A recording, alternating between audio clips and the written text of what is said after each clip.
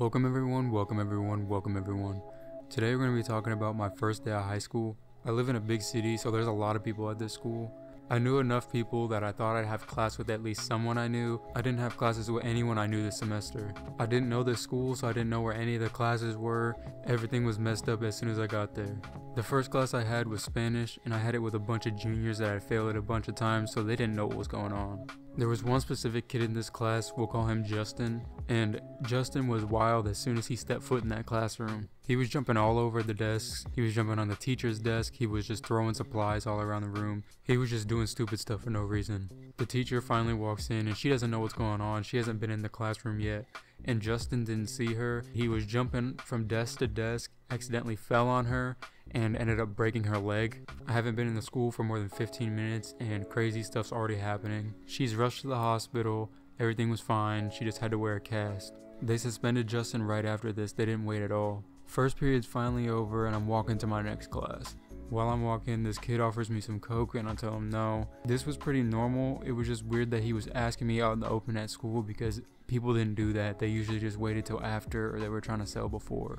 I get to my next class and it's science. When I walked in, everything was normal. Everyone was just sitting down, but some kid was eating a bunch of food in the back. He was eating some cheese thing, I don't really know what it was. He was lactose intolerant, he knew, he just didn't care. He was eating a bunch of this cheese and then he started squirming in his chair. A while later, he asked the teacher to go to the bathroom. He went to the bathroom, he was there for a while, but eventually he came back. He came back and everyone could tell he was just uncomfortable and that something was wrong. So the teacher asked him if he needed to go to the nurse. He got up to go to the nurse. As soon as he stood up, he had explosive diarrhea and it got everywhere. Luckily, I wasn't at his table, I was at the table right next to his, so I didn't get anything on me. The people next to him got some on their stuff because their bags were on the floor. So there was poop on their bags, there was poop on their seat, there was just poop everywhere. He was embarrassed, so he ran out of the classroom, but he left a trail of poop behind him. The teacher tells everyone to wait in the hallway until class is over.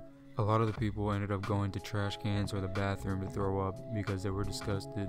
Class ends and now it's time for lunch. I go to lunch and I find one of my homies, we sit together.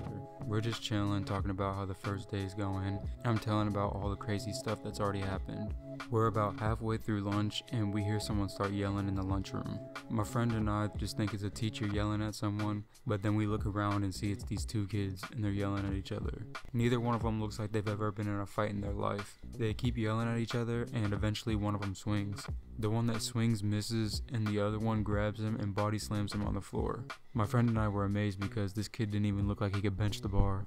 The kid that was body slammed gets up and gets one good punch in. After that he gets thrown on a lunch table. Now the teachers see what's going on and they break up the fight. The kid that got thrown on the lunch table got up and his face was messed up. He said his side hurt. So after school he went to the hospital. He found out that he broke a couple ribs.